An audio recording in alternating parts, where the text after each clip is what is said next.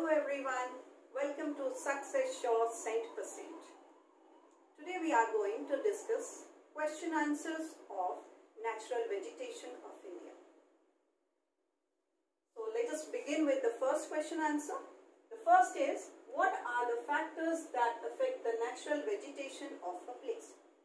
There are four important factors which affect the natural vegetation of a place. First, rainfall. Second, relief. Third is soil, and fourth is temperature. So these are the four factors that affect the natural vegetation of a place. And how do they affect? I have already explained in my last video. The link of that video is given in the description box. You may watch that. Second question is, state the relation between climate and the natural vegetation of a place. The climate and the natural vegetation of a place are very closely related to each other. For example, the northeastern part of India. Here the average temperature is 25 degrees centigrade to 28 degrees centigrade and the rainfall is very high. Same condition exists in these regions. Western slopes of the Western Ghats. Here also the same conditions, that is heavy rainfall and average temperature. So these regions where there is heavy rainfall, there exists evergreen forest. So evergreen forests are found in regions where the temperature is average and the rainfall is heavy. On the contrary to this, we will see that the northwestern part of Rajasthan, this region has desert vegetation. Why is this desert vegetation? It is because of high temperature and low rainfall. Or we can say the temperature is so high and the rainfall is, this is the reason that the rainfall is less in these regions. As such, the vegetation found here are desert scrub forest. These forests consist of cacti, acacia and babool trees. Means they have a characteristic to withstand dry conditions. That is why they are called as desert vegetation, which can exist in dry conditions. So they are called as desert vegetation and they are adapted to desert climatic conditions. Next question is, why deciduous monsoon forests are found on the eastern part of India? You can see here deciduous forests are found in central part of India also and eastern part of India. Now these eastern part of India receive moderate rainfall, that is about 150-100 centimeter to 200 centimeter. Now because of this average rainfall, here deciduous forests exist.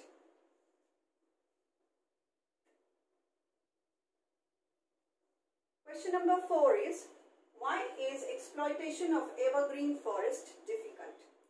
Now we can see that evergreen forest is found in the western slopes of the Western Ghats and they are occupying a large area in northeastern part of India. Now the reason, there are three reasons behind this why exploitation of evergreen forest is not possible. First reason is they are so mixed and dense forests that penetration into such forest is difficult.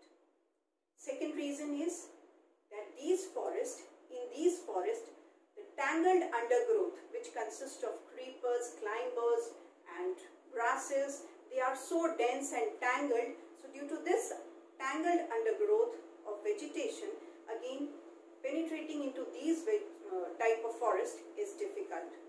The third reason is that these regions are not plain areas, they are hilly areas. So here transport facilities are not adequate which can help in exploitation of natural vegetation of these regions.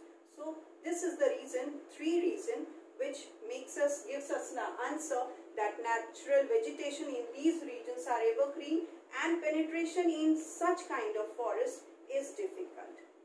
And they are dense forest with mixed types of species of trees. So finding out these different species of trees is also difficult and their exploitation is also difficult. Let's come to question number 5.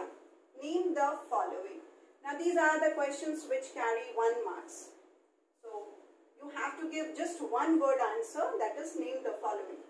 Another name for the mangrove forest. Another name for the mangrove forest is tidal forest.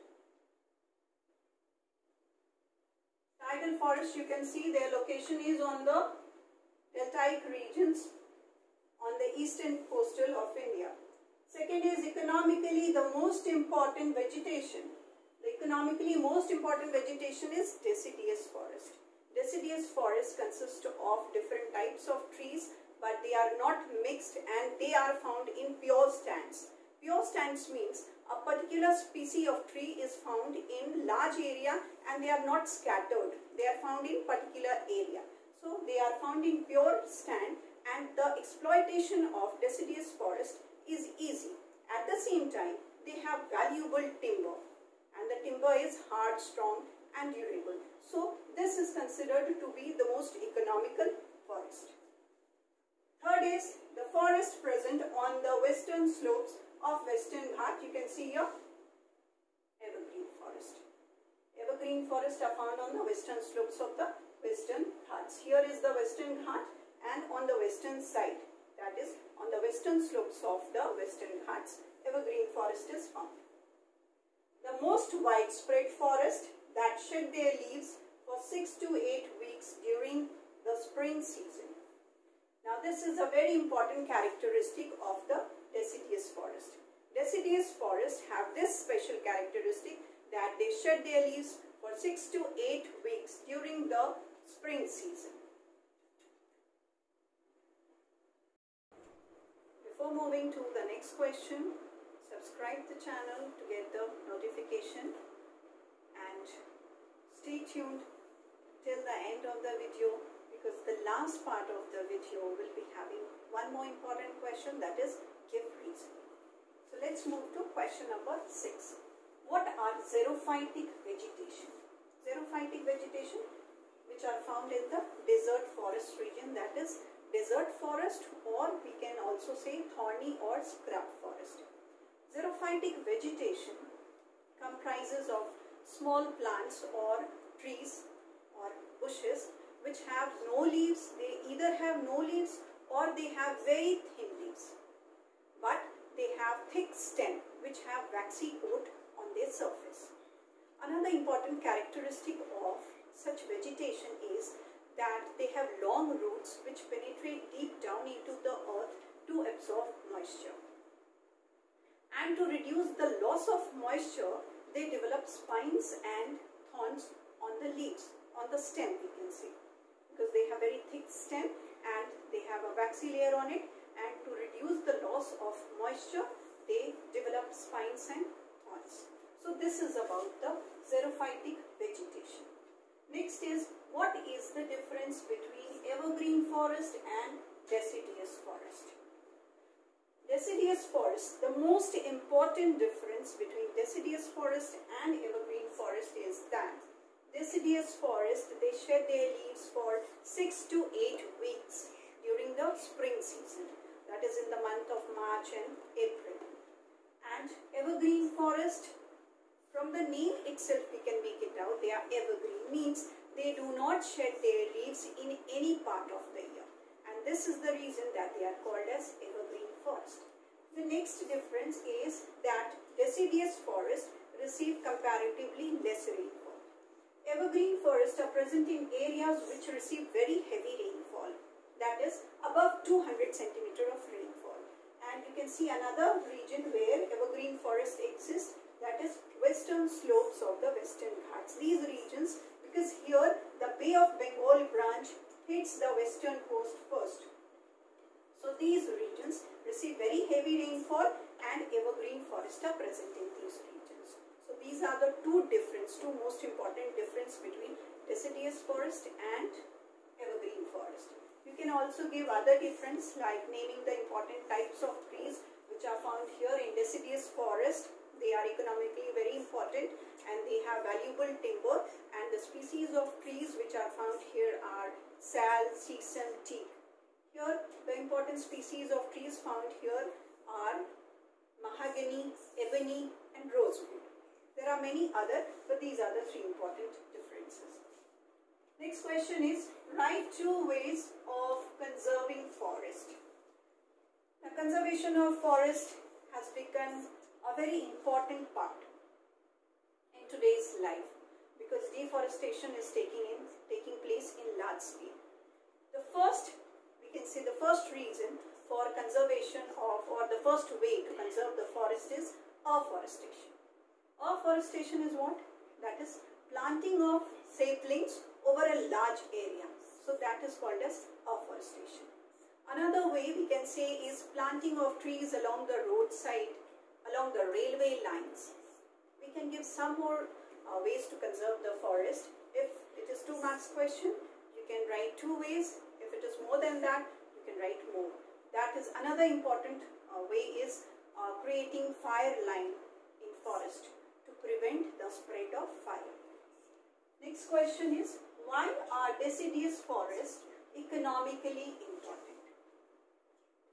Deciduous trees, or we can say deciduous forest, it contains important valuable timber. So they are called as economically important forest.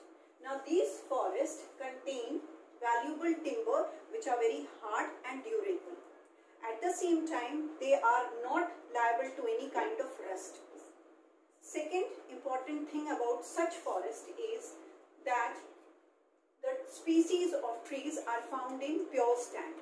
Pure stand means a particular species of tree is found in a particular area. So exploitation of such type of tree or such species of tree is easy. Because of the easy exploitation, this is important type of vegetation. And now we come to the last part of the questions, that is give reason. Question number 10, give reason. The first give reason is A. Tidal forests are found in the deltaic areas. Let us see the deltaic areas. These are the 4 deltaic regions in the eastern coast of India. Now this is the delta of Ganga and Brahmaputra. This also extends in Bangladesh. This is the largest growing delta in the world. Now here, what is the reason that tidal forests grow in the deltaic region? This is the mouth of the river. Now this is the mouth of the river Ganga and Brahmaputra. This is the mouth of the river Mahanadi. This is Godavari and Krishna, and this is the mouth of the river Kaveri. So basically the tidal forests grow in the mouth of the river. Mouth of the river are important because they contain a lot of silt. The rivers which we know, the rivers which flow from the higher regions, higher altitudes, they deposit a lot of silt in the lower slopes. Now because of high deposition of silt in these regions, the deltaic vegetation develop over there, or we can say tidal forest develop. Another important reason why these forests develop on the banks of these coastal areas, because they can withstand saline conditions. The water in here, that is in Bay of Bengal, the water they are saline. Now due to these saline condition also they can withstand. What is the reason? The reason is that the trees of the tidal forest, the trees of the tidal forest or the plants of the tidal forest, they have thick roots and their roots have a salt filtering system. Means they do not absorb the salt, but they absorb the water, and they can withstand in these marshy conditions also. They are deltaic area, these deltaic area are swampy and marshy areas, so they can develop in those conditions also. So these were the reason why tidal forests are found in the deltaic region. Next is increase in shrinkage of forest cover in India. This is a major concern in India, a major concern that forests are being depleted to a large extent. The reason behind is deforestation, that is cutting down or felling of trees in large scale. The second reason is unscientific method of cultivation. We all know jhum cultivation or shifting cultivation, or it is also known as slash and burn cultivation.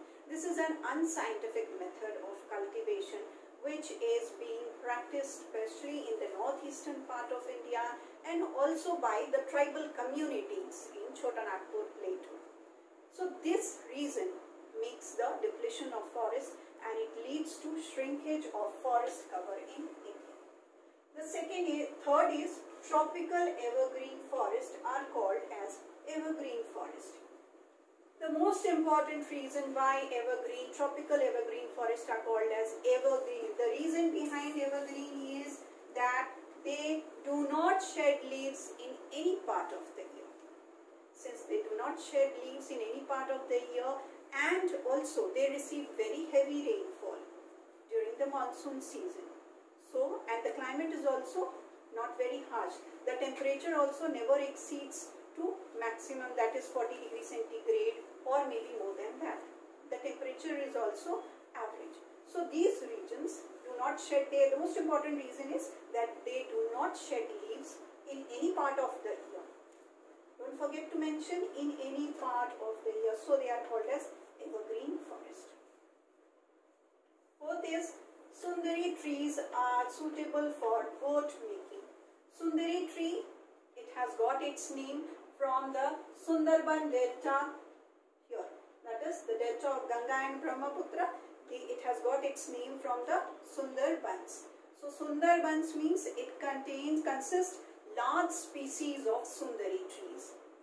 They are important because the wood of Sundari tree is hard, they are very strong and very durable. Durable means they exist for a long time. So this is the reason that Sundari trees are suitable for boat making, because boats are most of the time they are under water. So this wood is considered to be hard, strong and they are durable. So boat making is an important aspect of these Sundari trees. The last is, evergreen forests are also called as rainforest. Why evergreen forests are called as rainforest? Because these regions receive very heavy rainfall. Due to heavy rainfall, they are evergreen forest. So these evergreen forests are also called as rainforest. So I hope the concept is clear. If not, do watch the video on Natural Vegetation of India where I have explained the whole reason behind it, and don't forget to subscribe to get the next videos. Thank you.